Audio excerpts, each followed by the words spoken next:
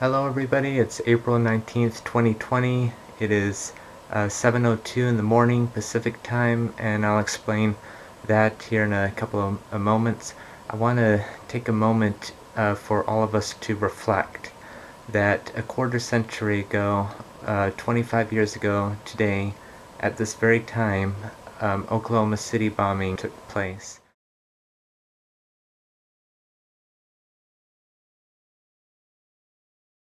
And this occurred a couple of months before I was born.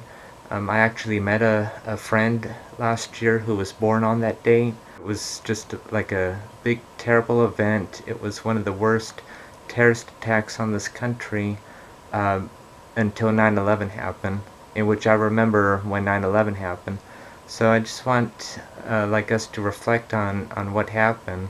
According to what the official narrative says, there were two principal suspects, Timothy McVeigh and Terry Nichols, and apparently they were actually veterans of the United States military.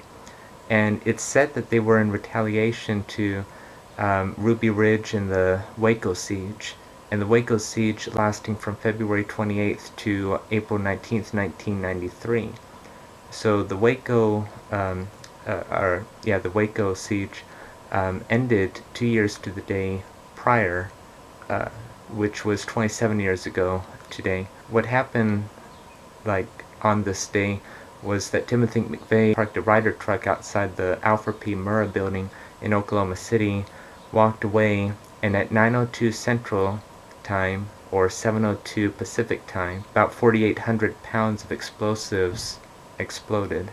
It is reported that 168 people were killed, 19 of them being children or babies, small children, and hundreds of people were injured.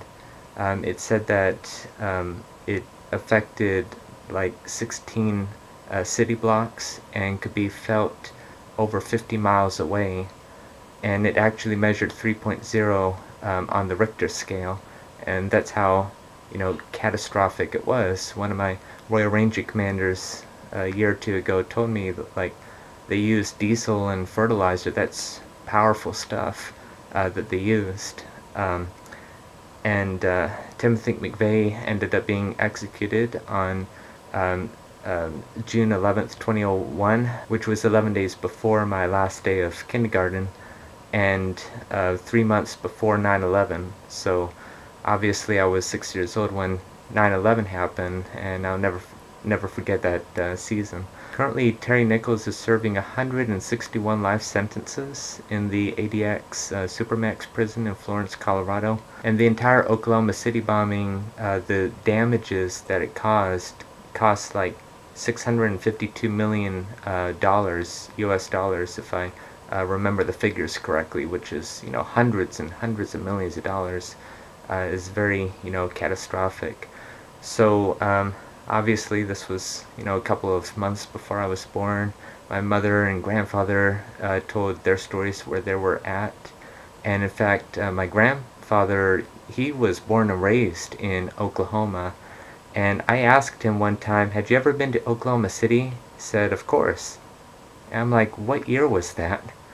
Do you think it's possible that you may have seen the Alfred P. Murrah building as it stood?" And my grandpa got a little baffled, and he was like, "Yeah, you never know. Maybe. I just don't remember." So something interesting to think about. I personally I can't tell you, I have many friends who have seen the Twin Towers, have been inside the Twin Towers. I just wish I could have at least saw them as they stood, like a lot of my friends have. But anyway, I just want us to take a moment just to reflect and remember the lives lost and also the lives damaged,